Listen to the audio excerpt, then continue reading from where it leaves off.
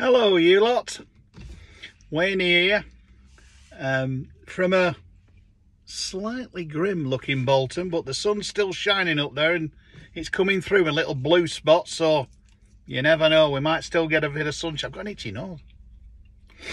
Might be a bit of hay fever, eh? Ooh.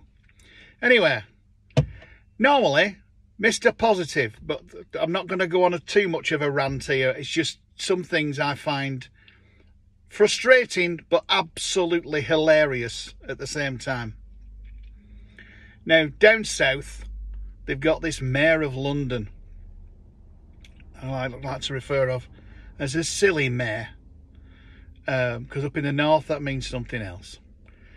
Now anyway, along with a lot of other cities, they've adopted this U.L.E.Z, ultra low emission zones, which they now intend, or they have, expanded. Now, the bit I find intriguing, puzzling, frustrating, and absolutely well, it just makes your brain want to explode if you think about it too much, is the fact that they've done all this on the premise that some people are suffering with asthma, etc., which don't get me wrong here. I'm not saying I don't care about these people in any way. Obviously you do, don't you? You'd be a bloody idiot if you didn't. But they've done all this because of air quality.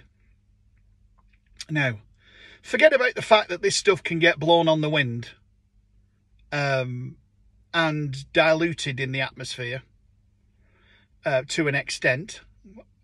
We all know there's a limit with all these things. But two bits that I find impossible to swallow about this are, if you drive around as much as I've done in the past, and I'm starting to do again now, I'm starting to feel better, there's a bit of positivity, is you'll see a lot of housing estates being built. Now, if you live in the north and you go anywhere near Blackpool, there's the M55, which, especially when the lights are on, turns into a car park on the way in and on the way out, because there's an incredible volume of traffic wants to go through the lights at Blackpool, yeah? Right. Now then, on your left, going into Blackpool, down the M55, I'm just going to use this as one example, yeah? Or maybe I might sling another one in a minute. But how did they get planning permission for the housing estates that they've built right at the side of it? We're on about now a bit more than a chip and a putt for all you golfers out there. So they're banning cars from going near cities that don't comply with the U.L.E.Z emissions, yeah? So you've got a car that's past its MOT and it's past its emissions, right? Emissions are part of your MOT, yeah? So it's past its emissions. But all of a sudden, you go to a city, a town, and that's not good enough. So, first question. If it's wrong to take a car to a city or a town, why is it okay to build hundreds, sometimes thousands of houses near these roads that are supposed to be such death traps for people that live near them? So I want to answer that question first. So you can't take your car to the city, but you can bring the houses to the road. Next question, right? They bring out a scrappage scheme. Right. What seems to be conveniently forgotten is, in America alone, year or 18 months ago, they said they had close to 300 million cars on the road. I'll let that sink in. 300 million of them.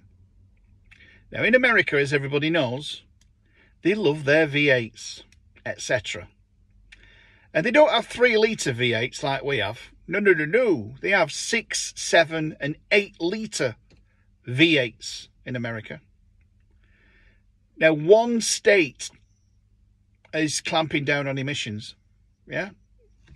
That one state has probably got as many vehicles in it as our entire country.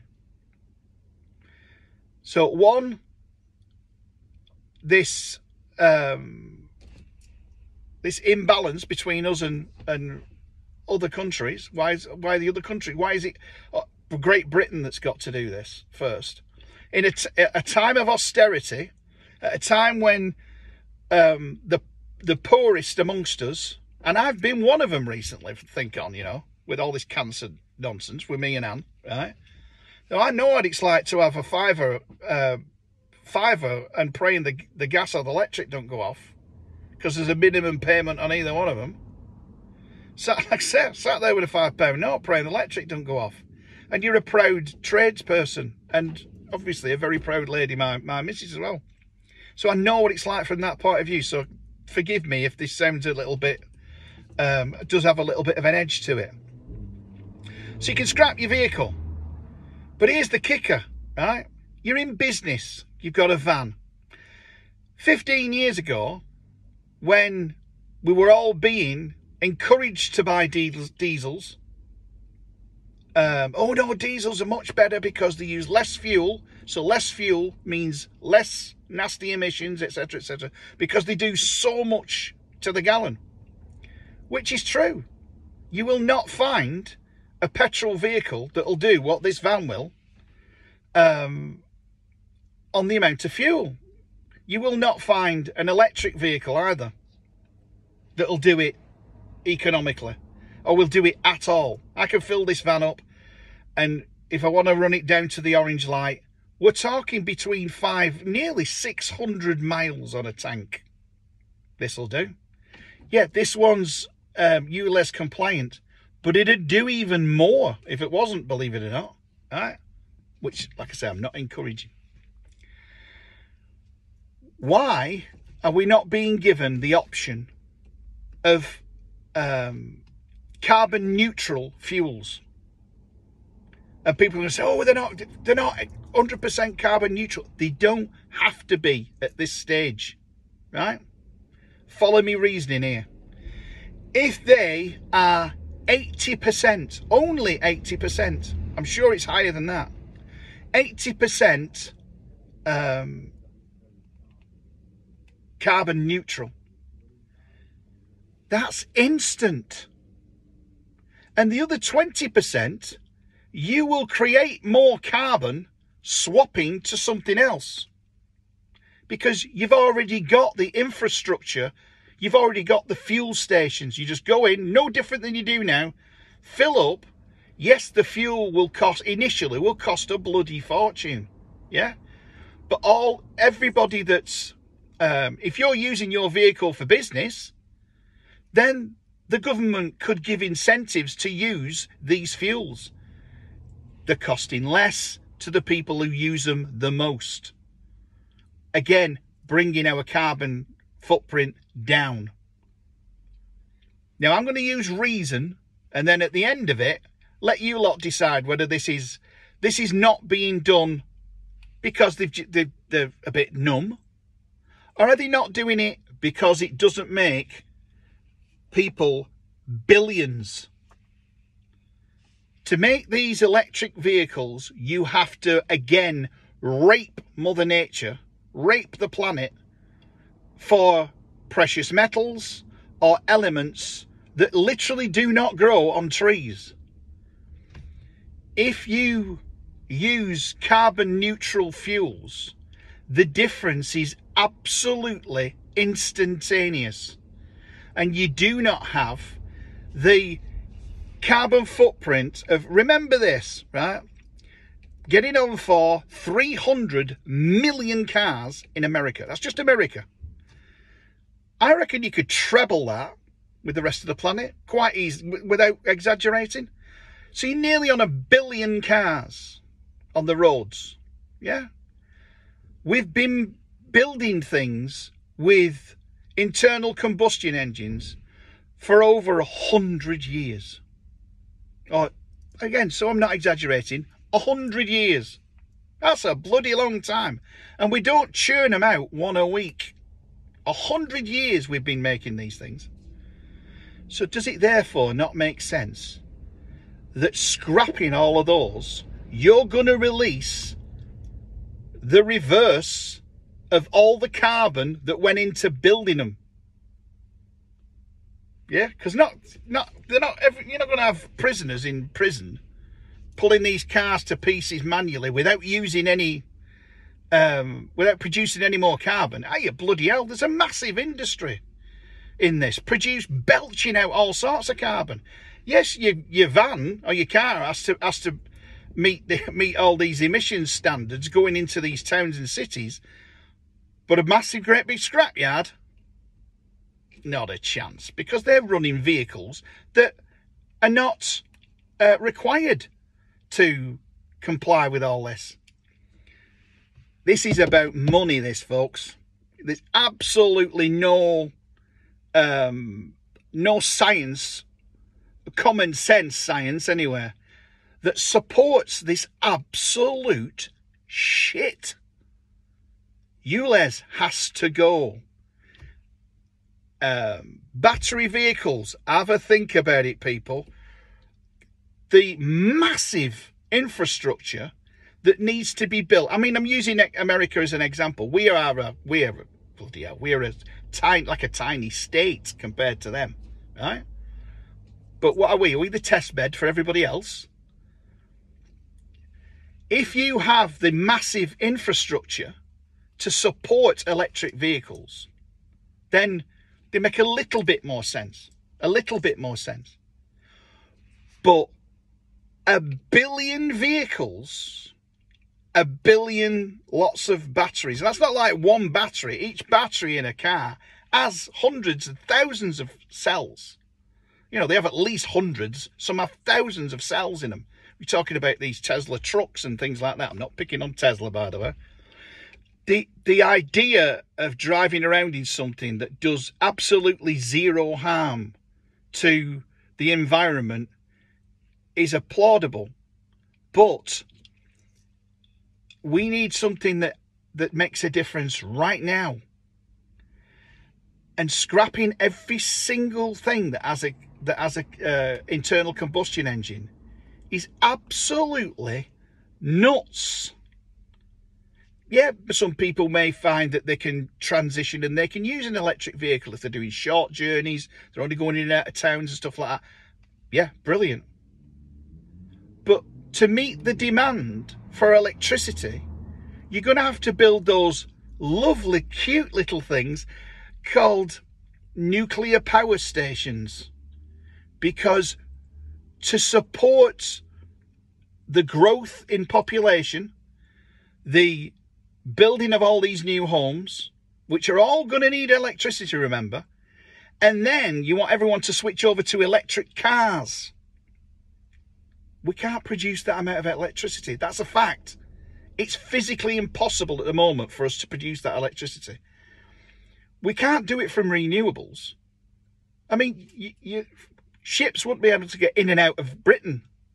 We'd have that many bloody wind farms up, which, again, they're not carbon neutral at all. The carbon produced in setting them up. You know, ships don't use carbon neutral fuels at the moment. Doesn't make sense, does it? This has got to go. U.L.E.Z has got to go. It makes absolutely no sense whatsoever.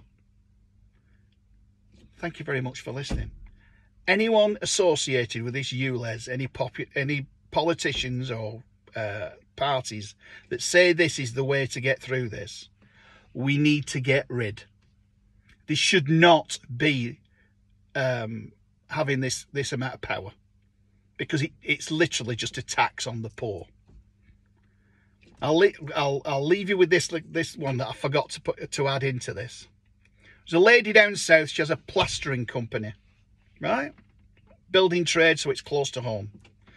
They said to her, we will give you something like £2,000 per van towards swapping over to compliant vehicles. Sounds great, doesn't it? Well, here's the next bit. She's got to scrap these vehicles. Then she's got to get proof she's scrapped them. Then she has to send all this in. Remember now, she can't work. They've effectively just closed down her company. All right, you're probably not going to do it vehicle, you know, en masse for vehicles. So, I mean, she's got no choice now because they've just brought it in. There's no, like, slow transition or anything like that. No, boom. The guillotine comes down. That's it. So now she's faced with, she doesn't know how much they're going to give her either. So they're just going to send this woman bankrupt, aren't they? You can't do plastering on a push bike. You can't go on the bus doing plastering. You turn up with a van and all your bits and pieces, including your materials a lot of the time, to do a job. It's not going to happen. When it's costing you an absolute arm and a leg of unaffordable prices for us tradespeople to come to your house because you live in a certain place, we're not being funny. It's just going to cost us a fortune because we can't afford to swap vans. I went into debt to get this van. I didn't know I was going to be poorly at the time, but then I borrowed enough to buy a vehicle that was U.L.E.Z compliant, which means I can go into these areas. Now, not everyone can do that. You may already still be paying off HP, hire purchase, on a vehicle that you've bought for your business to work, so you can't afford it. You might owe more than the vehicle's worth. A lot of people are in that position. So U.L.E.Z has to go. It's got to go. I'm not a fan of setting fire to the world. I'm not one of these people that think that it's all a conspiracy theory or anything. But if the scientists and the fuel companies can produce these carbon neutral or almost carbon neutral fuels, get on with it. Get them at the pumps and get it so that you can choose to use these fuels. You might not be able to afford it every fill up, but we could have as these fuels are ramping up and the other fuels are ramping down, you've got a transition, haven't you? But you're not building all this infrastructure. You're not taking up more room that could be devoted to building those homes, or not building over more greenery at the side of roads. You've got farmland going like this because they're building all this crap on top of it. Add all these bits up and I'm sorry, but switching to these carbon neutral or almost carbon neutral fuels is the way to go. It just happens and it makes a difference right now. As soon as you put that fuel in, that's it. You've made an 80% reduction in your carbon footprint from driving your vehicle. It's got to be more affordable.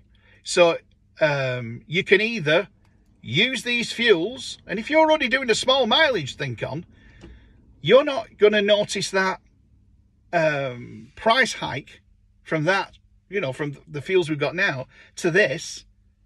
As the amount of it grows in use, the price will come down and eventually will probably be cheaper than the fuels we've got now without killing polar bears, etc.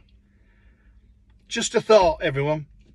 And definitely, I would love the scientists and the politicians to watch this video and use your loaf, use your common sense, not this false intelligence of taking a piece of information, remembering it and spewing it out again, that we've been taught that that's intelligence. That's not. That's being a parrot. That's being a tape recorder. That's being a DVD, etc. Proper common sense. These older vehicles that are nothing wrong with them, that have been really well maintained, etc., swap fuels, and they're 80% less, they've got 80% less crap coming out of them to kill the planet. Anyway, I hope you, if you enjoy this video, give us a thumbs up, etc. Give us a follow or whatever. This is just Wayne being a granddad, and just putting my thoughts out there. What do you think? Don't hate. You know, I can have people that completely have the opposite view to me, and we'll have a discussion. But I don't hate you. It's all that nonsense that we've got. Cancel culture. If someone doesn't agree with you, you've got to cancel them. You've got to have World War III. You don't need that either, do you? Anyway, bye for now.